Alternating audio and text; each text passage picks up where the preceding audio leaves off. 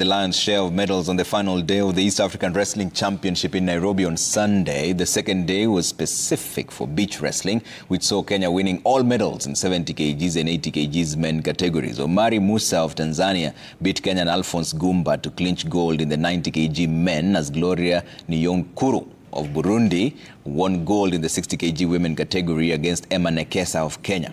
Also, in the women competition, Jane Kwamboka scooped gold in the 70 kgs category against Wansri Vihanstri Simran of Mauritius. Now, the championship attracted more than 50 wrestlers from 6 countries. Talking about the devolved governments, we've got 47 counties whereby we need to reach them. And this is the only way to can reach that. Because we've got talents, raw talents who are just not even Nairobi. Yeah? They are even in areas, very remote areas, but it's because they don't have anyone who can direct them.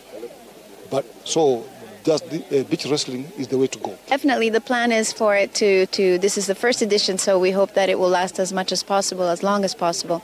It is part of our strategy.